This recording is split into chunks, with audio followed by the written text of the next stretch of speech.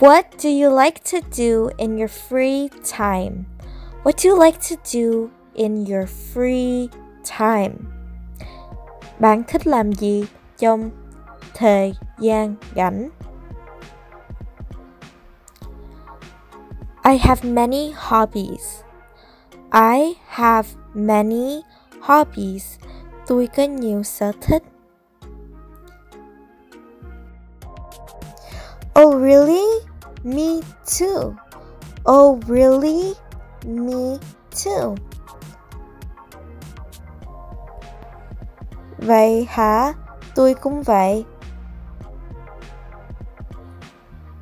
You seem like a person who likes to draw. You seem like a person who likes to draw. Bạn có vẻ là một người thích vẽ. Yes, that is right. I am an artsy person. Yes, that is right. I am an artsy person. Vâng, điều đó đúng. Tôi là một người các nghệ thuật. What forms of art do you enjoy? What forms of art do you enjoy?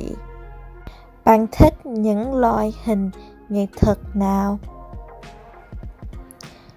I like to dance, sing and draw. Tôi thích nhảy, hát và vẽ.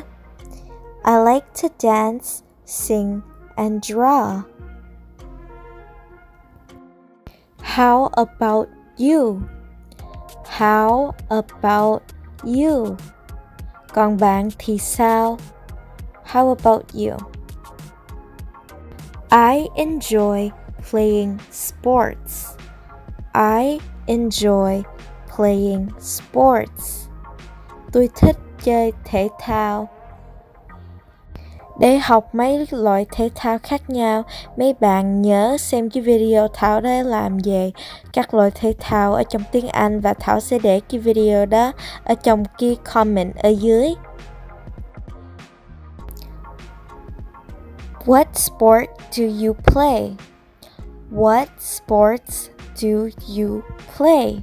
Bạn chơi môn thể thao nào? I enjoy basketball, soccer, and badminton. I enjoy basketball, soccer, and badminton. Tôi thích bóng rổ, bóng đá và cầu lông. Do you play sports? Bạn có chơi thể thao nào không? Do you play sports? I don't like to play competitive sports, but I like to go jogging. I don't like to play competitive sports, but I like to go jogging. Tôi không thích chơi các môn thể thao cạnh tranh, nhưng tôi thích chạy bộ. Really? We should go on a morning run one day. Really? We should go on a morning run one day. Có thật không? Chúng ta nên chạy bộ sáng vào một ngày nào đó. Yes, we should. I know this pretty park. The view is spectacular there. In the winter, there's even a skating ring. Do you know how to skate? Yes, we should. I know this pretty park. The view is spectacular there. In the winter, there's even a skating room there. Do you know how to skate? The last time I tried to skate was when I was 15 years old. I think I won't remember. The last time I tried to skate was when I was 15 years old. I think I won't remember. Don't worry, I can teach you. I'm sure you will recall how to skate. Don't worry, I can teach you. I'm sure you'll recall how to skate. Don't worry, I can teach you. I'm sure you'll recall how to skate. Đừng có lo lắng, tôi sẽ dạy bạn. Tôi chắc bạn sẽ nhớ lại cách trượt băng. The weather is beautiful today. It's a perfect day to go to the pool. The weather is beautiful today. It's a perfect day to go to the pool. Hôm nay trời thiệt đẹp. Đúng là một ngày hoàn hảo để đi đến hồ bơi. That would be nice, but I don't know how to swim. That would be nice, but I don't know how to swim. Như thế sẽ tuyệt lắm, nhưng tôi không biết bơi. That would be nice, but I don't know how to swim. Oh, really? I think you would love to swim because you enjoy jogging. Oh, really? I think you would love to swim because you enjoy jogging. Vậy tôi nghĩ bạn sẽ thích bơi tại vì bạn thích chạy bộ. Maybe I should try it. Maybe I should try it. Maybe I should try it. Có lẽ tôi nên thử nó.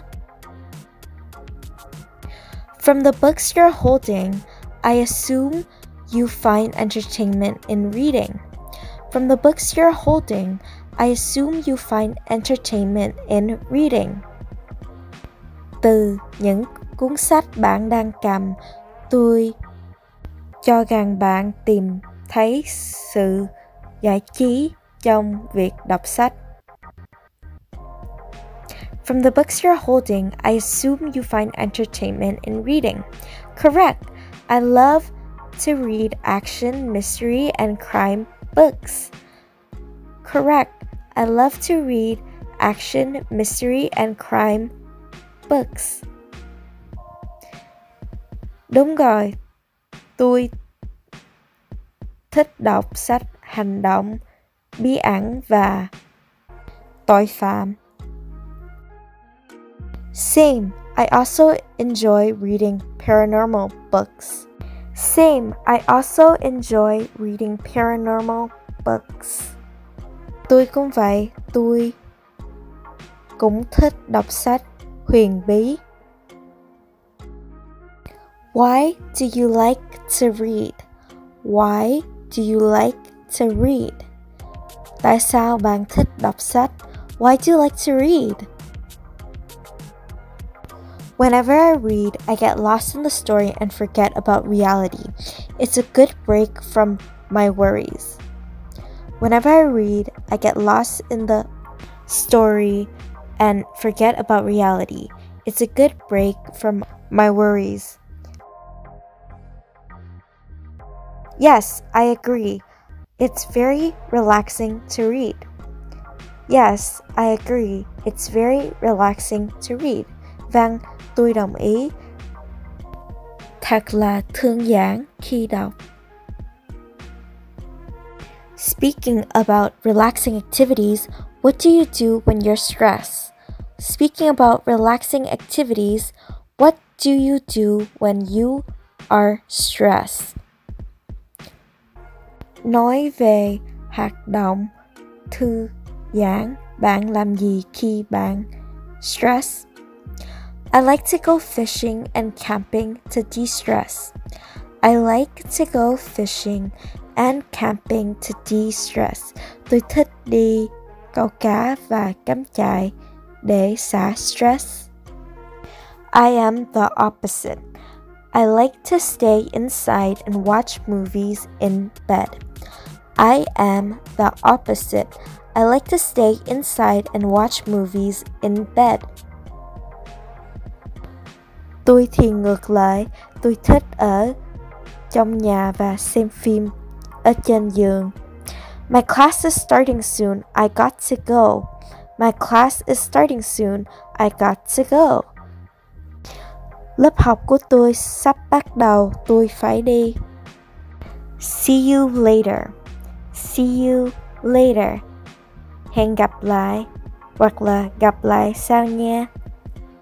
Vậy là mình đã học xong bài của hôm nay. Mấy bạn nhớ đăng ký kênh của Thảo để học tiếng Anh một cách vĩ vàng và thú vị. Và nhớ like và comment cái video này. Gặp bạn lần sau. Bye!